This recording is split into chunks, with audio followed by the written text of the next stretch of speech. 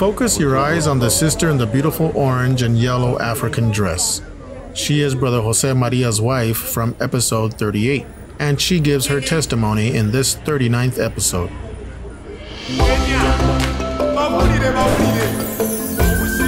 The Light from the Inside. Conversations with active members of the Light of the World Church about the transformative power of the doctrine of Jesus Christ. Continuing with the Footsteps of My Life series, this special collection of interviews with limited episodes includes more than 25 conversations with the Light of the World Church members that converted and persevere in their service to God in the distant region of Malabo, Equatorial Guinea, Africa. Whether shared briefly or at length, they all speak of the mercies of our Lord and His beautiful work, and most importantly, how the Light of the World Church, its doctrine, and the Apostle of Jesus Christ have impacted and changed their lives for the better. Welcome to this special collection of interviews of the Footsteps of My Life, an ongoing series here at the Light from the Inside podcast, where our guests share personal testimonies of their past and present, and how their lives have changed, thanks to the message of salvation preached by the Apostle Naasón Joaquín García in the Light of the World Church. Welcome back to another episode of The Light from the Inside. I'm here with Sister Maria Coloma from Malabo, Guinea Equatorial, Africa. She has a beautiful testimony to share, and I will invite her to do that now. So, Hermana María, bienvenida. Quisiera también que nos cuenta, si puede, su testimonio. Cómo era su vida antes de llegar al conocimiento de la iglesia y cómo fue que el Señor la trajo. My life was, brother, how can I tell you what it was before? A disaster, because being in the world without having God, without having any hope, without having anything, my life was a disaster, because when I was in the world, I didn't have hope about the salvation for my soul, and I was there because of my crimes and sins. And then when God called me to the church of the Lord, and I used to practice before another church, but through my husband, had mercy for me through my husband. He's the one that converted before in the church that we were before. My husband we used to go to another church, Valley of the Miracles, where they would have prophetic school. They would have, according to them, they would study the Bible, the Word of God, and my husband baptized there. And I, by mercy of God, He didn't allow me to baptize in those churches. And the moment that they would announce the baptism, I would always refuse and refuse, as if it was God Himself not to baptize. It's as if God would tell me to wait, don't baptize there. There is an authentic apostle on earth, in his church, and his baptism has validity. And there my husband used to go to that church, and he also has a title at home that they gave him. He has it at home now as a testimony. And he was telling the brothers of the Church of the Lord that in the church where he was, they gave him that title. They even chose him as a prophet to preach the word of God. And then God there Himself knew that His Son was looking for Him and that He wanted to serve the true God. And that's when God touched his heart and He brought him to the light of the world. And through my husband, I before used to harden my heart. the enemy didn't want to leave me. Every time my husband would come and speak to me, sister, come and listen to the word of God, visit us, and I would always refuse and refuse. And when I would encounter the brothers, I would say, what kind of church is this? What is it that they put in their minds? I didn't know they were speaking the truth. And then when God himself touched my heart, and that's the indicated place that where you can serve me honorably. And that's when God took me from the world and brought me to his holy church through his mercy. And my husband that would always talk to me about, I would always invite me until God made that work in my heart. And now in this moment, I have 3 years in the church of the Lord. Since I've been in the church of the Lord, I'm happy, joyous, even though we're never short of tribulations, afflictions, sufferings. But there God has mercy of me and my husband and my children, and we serve firm and forward. In this moment, we are still persevering in the path of the Lord with the help of God. Okay, sister, but you told me that you made your heart hard, but that your husband kept telling you, when you go to visit the light of the world, the first time you're gonna stay there after having only visited one time. Can you talk a little bit about that? Usted me dijo hace ratito, hermana, que hacía duro su corazón, pero que su esposo, el hermano José, le estaba diciendo, va a ver que el día que usted visita la primera vez se va a quedar ahí. Si nos puede platicar un poquito de eso. Yes, brother, that's how it happened also. Every time that my husband would come and preach to me at home, that would speak to me about God, because my husband loved God so much, and every time that he would come out of prayer, he would come and tell me the day that you stand in the church of the Lord, that's the day they're going to stay and you're never going back. And I would say, what kind of church is this that's going to convince me that the first day that I stand there, I will stay there? And my husband would always tell me, I'm telling you the truth. Woman, companion of mine, the day that you stand in the light of the world, you're not going back, because the word that they practice and they preach there, they never preach it anywhere else, only there. And that's how it happened. The day that my husband invited me, the day of the revivals, when I would see the brothers praying, and I started crying without knowing what was making me cry. I would see the brothers there as if they were suffering, falling in a sentiment, and I also started to cry with them.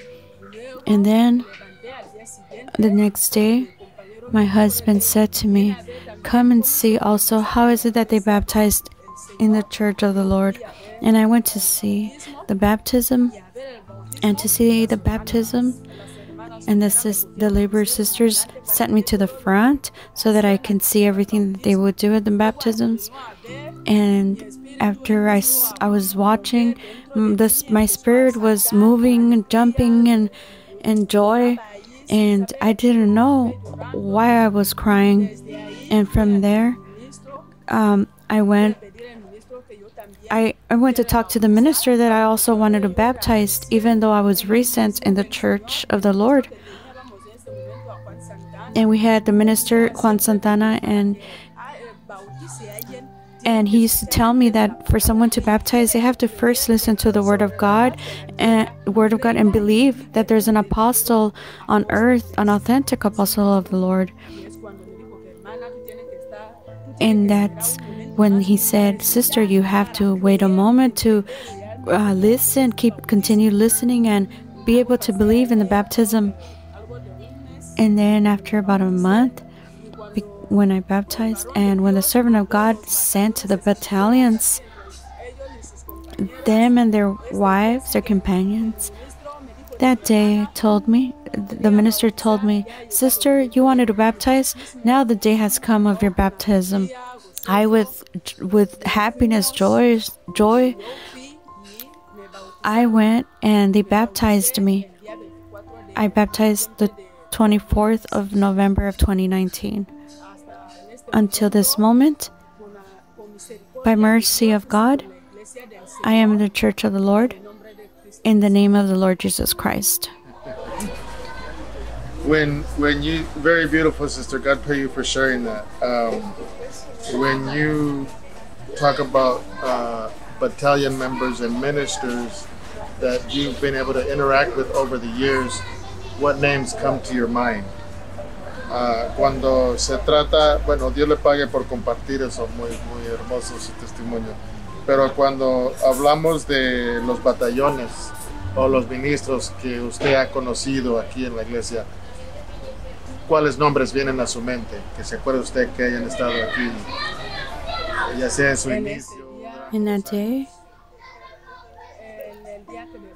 that I baptized, the ministers that came, brother, I'm telling you the truth, I didn't have time to know their names, to learn their names, because that day that they got there is the day that I baptized. But the ministers that were there before, Brother Celso, Brother Juan Santana, and Brother Juan Santana, and Brother Luis Morales. And how about battalion members? Y de los batallones, ¿quiénes se acuerdan que hayan estado aquí en años pasados? In the past years, only those battalions or that came to my baptism? Since the time that I have in the church, just those. And others that came, they were passing to go to Gabon and going to Zimbabwe and those countries in Africa. Okay. And how many children of yours are in the church? ¿Cuántos hijos suyos están en la iglesia también? Only in the church, really, there's 3. There's her. She has her daughter. There's her daughter. She says she doesn't believe. She says she doesn't believe, and because she doesn't believe, well, she fell in the world, and she had that little daughter she has, and even though like that, I still, her father and I, we tell her, we preach to her, and she says that she cannot baptize just to baptize. She doesn't believe, and the 2 other boys have baptized, and they're in the choir with me, and she is in the world still. She doesn't believe still.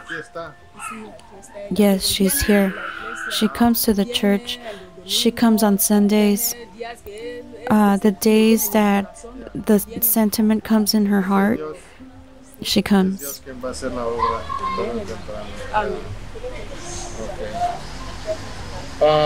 And this joy, sister, that you feel, for example, we talked about the Holy Supper that is going to be celebrated here for the first time. All this happiness, all this joy that you're feeling, it's not something you found anywhere else. Toda esta alegría, hermana, que usted hoy está dando testimonio de ello, está sintiendo. Vamos a celebrar la Santa Cena aquí por primera vez. Todo esto regocijo espiritual nunca la halló en ningún otro lado. No, brother. Never had I ever heard. Even when we were children, and my parents were Catholic Romans, they would announce, "Oh, there's going to be such feast," and they were going to celebrate such person. And what I feel in the Church of the Lord, since God called me to His path, I've never felt it anywhere else. Never. It's unique. So over there, Sister Amen. Back home, That is so. Brothers online, sometimes I'll read a quote from the Apostle of the Lord or a stanza from a hymnal. Not having that with me to share with you today, what is one of the hymns that we sing that to you is one of your favorites or it fills your heart? Allá, hermana, donde entrevisto a los hermanos vía internet, a veces les saco, tengo varios expresiones del apóstol del Señor escritos en papel. Una hermana me ha ayudado a juntarlas y a veces saco uno y se los leo a los hermanos o una estrofa de una alabanza y les pregunto ¿qué piensan de esto que acabo de leer? Pero no teniendo eso conmigo ahorita, le preguntaría a usted, ¿cuál alabanza para usted la llena mucho? Si es que puede nombrar una que le hace conmoverse mucho. A lot. Like that hymn, as clay in your hands.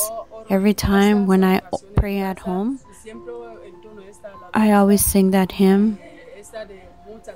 And the one that I owe many debts, I am deeply flawed. I always sing those hymns.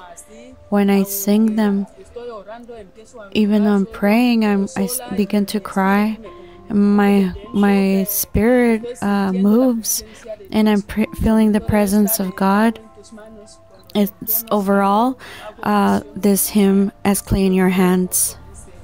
Hermana, para los hermanos de allá de Estados Unidos que están sintonizándose y escuchando, ¿qué palabras les quisiera mandar usted a nuestros hermanos de allá de Estados Unidos y otras partes?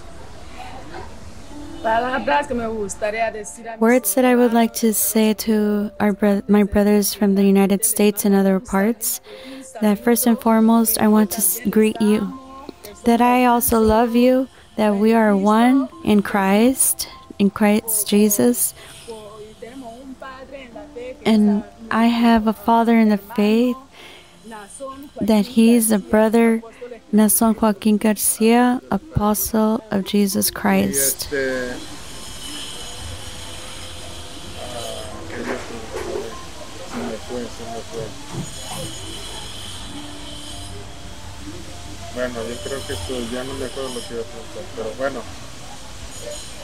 Well, you've heard it yourself from our sister Maria, how the Light of the World Church has impacted her and her family, her husband having converted first, having been a prophet in another church nearby.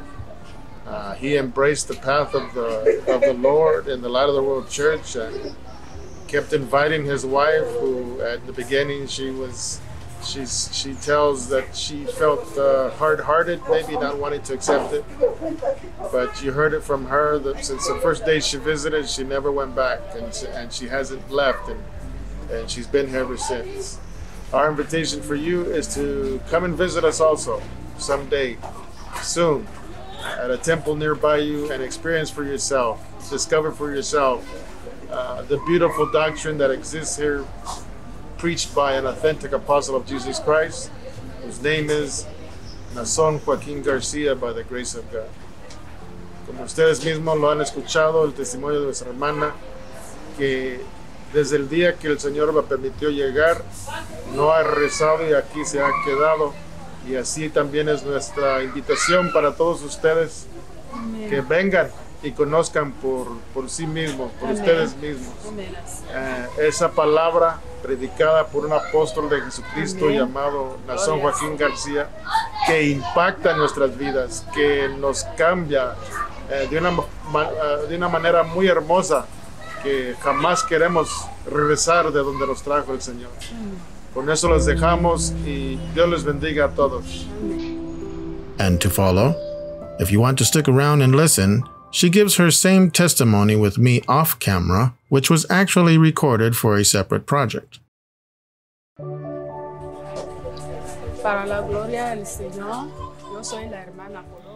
For the glory of God, I am Sister Coloma.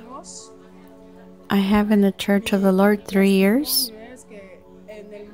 My testimony is that in the world,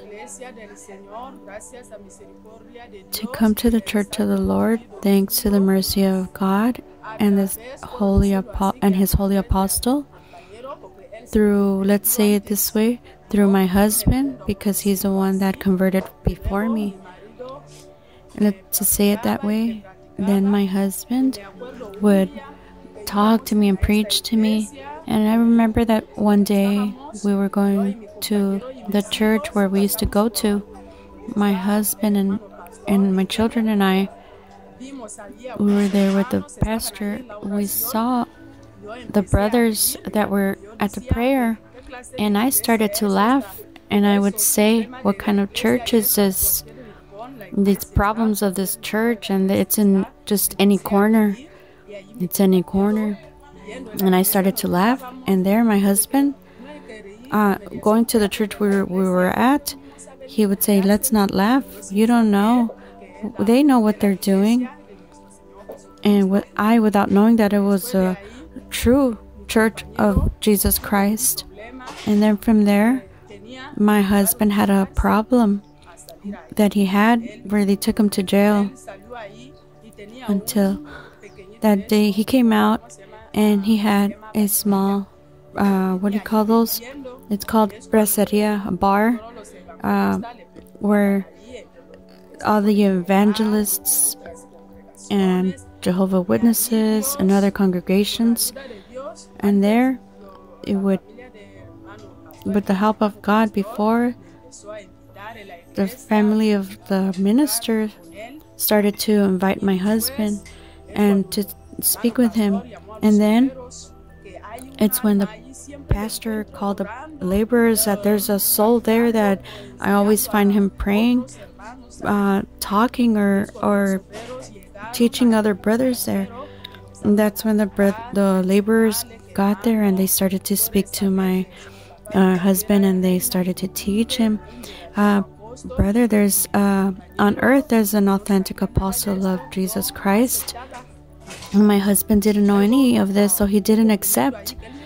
And then there was a moment where he himself would tell me, sister, I even wanted to offend them, that how are you going to tell me that there's an authentic apostle of the Lord Jesus Christ?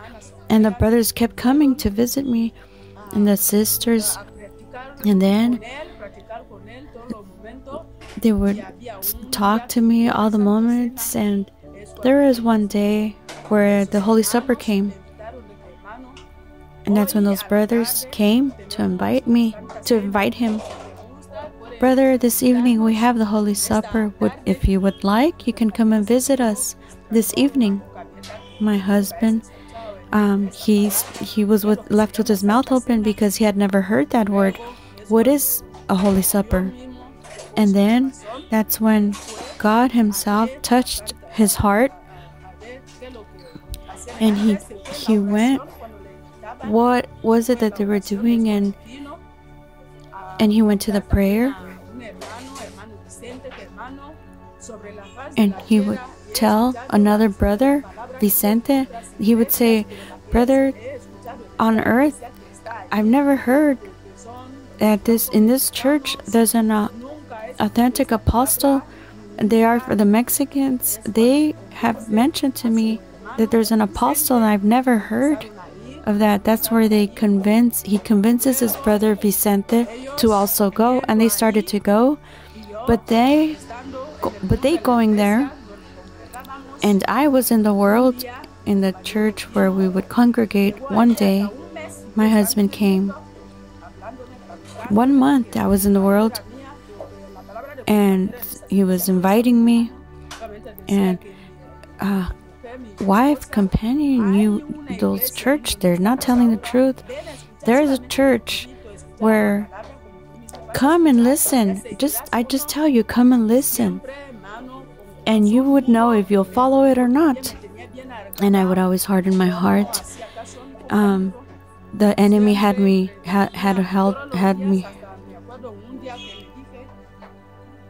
I remember one day that what church is this that you have to go every single day?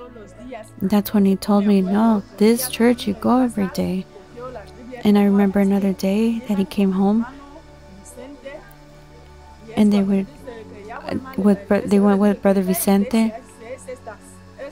And that's when I invite you. What church is this that they're lying to you? I told him, brother. And that's when my husband said, you don't know what you're saying, woman. Come only to listen to the word of God. And 1 month, I remember the month of October, and they announced baptisms. And he went to ask for the baptism to the minister that was in that time. And then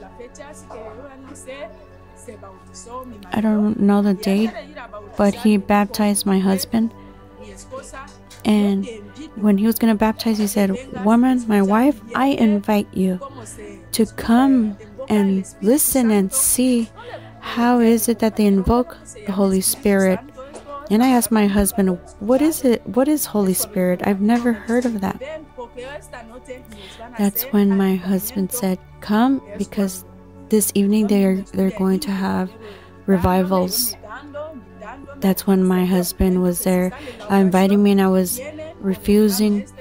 And there was a moment where he left the prayer, and he came with other brothers to come and invite me. And I went into my room and I covered my ears so that I wouldn't hear what they were saying. And that's when my husband said, come, I invite you. Come and listen. Come and see how they invoke the Holy Spirit, not like in other churches. And I was 1 month without going when my husband would invite me, and without going to the congregation where we used to go to. And at that moment, I was meditating, and I myself was thinking, well, if we were in this church, what is it that has taken my husband out of there? Maybe God himself has seen that where we are, it's not the truth in there, the true word. And now he has taken my husband and brought him to this holy path.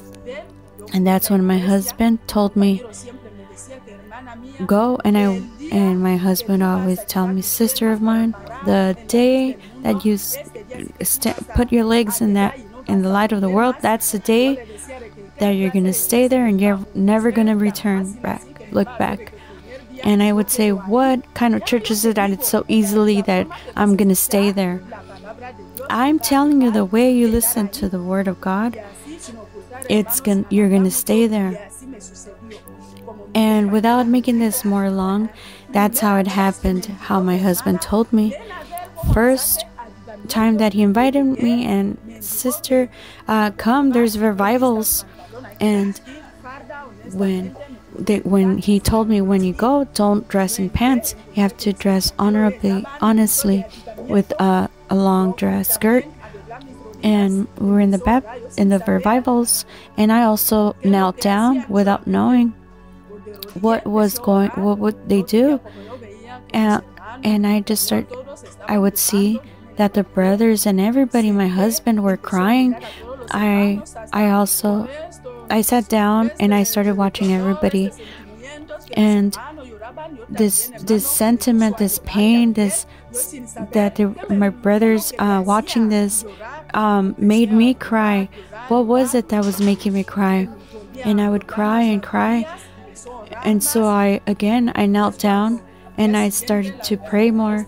And it's when the next day the revivals ended, and the next day my husband told me, my wife, tomorrow is the day of our baptism.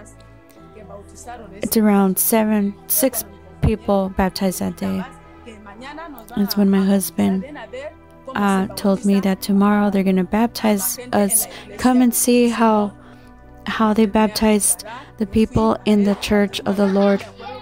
And I prepared and I went, And I remember the labor sisters brought me from the back and took me to the front so that I could see the brother that was realizing the baptisms.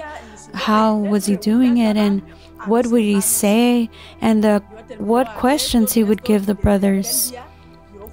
And I finished watching all this, and that moment we had Minister Juan Santana, and I went with Brother Juan, and I said that I wanted to baptize, but he said that, "Sister, there's no more time, but another occasion that we have baptisms, you're going to baptize." Yes, that's when the apostle of the Lord came. He sent some ministers and brothers the 24th of November of 2019. And that was the day of my baptism. I was the only one that baptized that day. And he sent the letter, apostolic letter here in Africa on that day. And that's when that evening, Brother Juan told me, Hermana Maria Apolona, Sister Maria Apolona, you wanted to baptize, you asked her to baptize, and you want to serve the Lord? Now is the moment, and tomorrow you will baptize. Praise the Lord. Glory to Christ. And my spirit was jumping inside me when he was telling me with joy. I started to cry.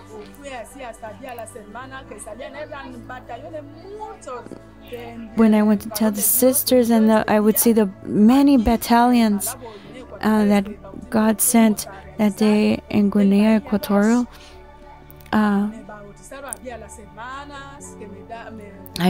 baptized, and I saw the sisters. They would give me advice. They came to change my veil. They would give me hymn books. They had me there. That brother, I was there without any more words. I was so happy, joyous, very happy. I can say it that way. And to this day, I am still persevere in the path of the Lord, even though there's afflictions, pains, sufferings, and all that. But God still has mercy so that I can be in His path. Que no conocen la iglesia y que quisieran conocer más, que tengan esa curiosidad, ¿qué les diría usted que podrá uno encontrar aquí en esta iglesia? Yo les diría a todos los hermanos o I would tell you, to all the brothers and sisters that are still in the world, that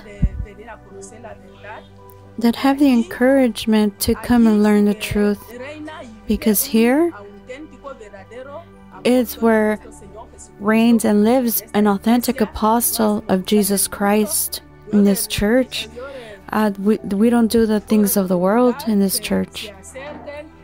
I would recommend to come close and if we invite one of them, come and listen to the truth, come and listen to the Word of God, and that in the life that we have in the world doesn't offer us anything. We have the salvation of our souls in the Lord Jesus Christ that died for our faults. That's why for all the ones that are in the world, I tell you, please, brothers and sisters, come close to the church, the light of the world, column and pillar of the truth. Amén. Y si por este medio, This is what hermana, I can usted tell you. pudiera enviarle un mensaje al varón de Dios, ¿qué le diría usted?